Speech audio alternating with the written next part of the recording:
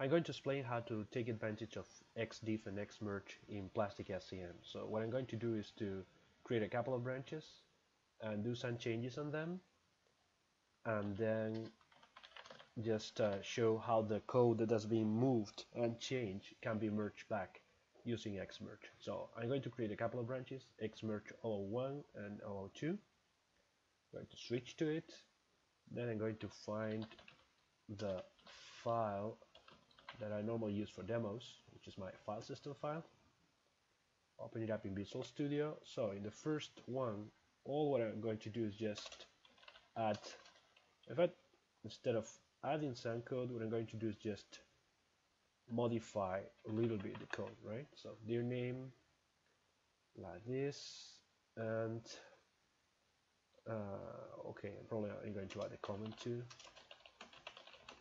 small comment. That's all what I'm going to do. I just save the change, go back to plastic, show the pending changes, refresh. Here's my change. I see the change as a couple of lines. So small changes on create directory.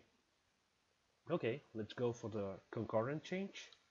So create another branch. I'm going to call it Xmerge 002. And now I'm in parallel. I'll go back to my file. Is reloaded because I'm not starting. I'm starting back at the same point, so I don't have the changes I just did there. So that's what I'm going to do. So now what I'm going to do is something interesting, which is, okay, I'm going to put my method, move my method down. Basically, just put it there, and then also make small change. In this case, create directory, and I'll just modify it this way, right? Just make it simpler. Go back to plastic, go back to pending changes, refresh. Here's my change. As you can see, the text diff is detecting it as being moved. In fact, if I just stop the old line, it's much clearer, right? Because you see a longer line being moved. This is Xdiff in action. This is not parsing the code. In order to parse the code, I need to enable semantic diff. This is not what I'm using. I'm just using Xdiff. It's finding the diffs based on text similarity. It's using the Levenstein distance, actually. Okay, so create directory, moved and changed. I do my checking, then go back to the branch explorer, and now I have several options. I can just merge the two branches back to main, or just to make it super simple, I'm just going to merge the two branches together. So I'm going to bring the other change into my branch. Or I can do the opposite, just switch to the other one and merge. Okay, this time all I'm going to do is just to merge from the other branch. Like this, it proposes the merge, changes in both source and destination.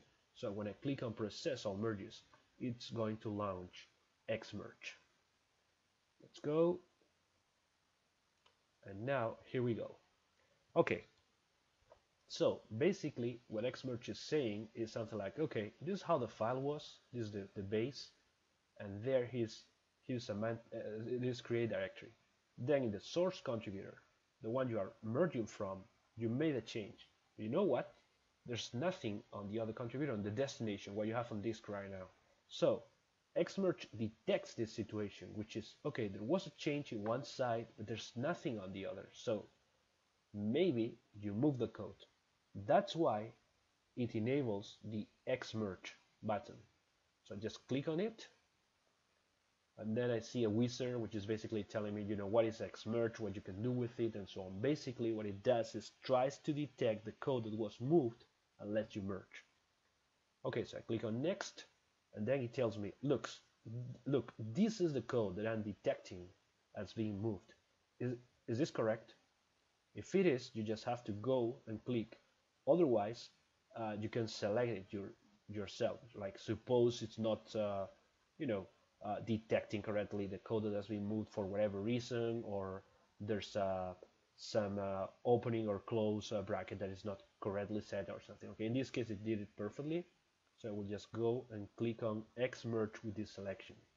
So here I go, and basically what it does now is, okay, you have a submerge, which is just showing you the the fragment of code that is in conflict, right? In this case, is the create directory method, but it's just because I moved the method. I mean, actually, Xmerge doesn't care whether it's a method or just a piece of text, right? So I just move it, and it's telling me, okay, you know what? You have a non-automatic conflict, a manual conflict. So okay, let's go to it, and that's because okay, this is how it was. This is the change I did on one contributor. This is the one that I did on the other one. So I now have to choose whether I keep the two or one of them, or just go and edit them. In my case, what I'm going to do is I'll keep the second one like this, and that's all. I could also go and just edit here, right? Like merge it or something. Okay, it doesn't make a lot of sense, so I'll just keep it like this. Save and exit, and then it tells me, you know what? Now the merged code is on the destination location, but it's including the changes from the sources. I click on yes, and then now I see how, okay, the change is down, because remember I move it down, and it's bringing the changes I did on the other contributor or whatever I written manually, right? And this is how basically Xmerge works, right? You can save and exit now, go back to Branch Explorer, you see the merge in progress, now you can check in, but basically that's how Xmerge works. Hope it was useful, and see you in the next video.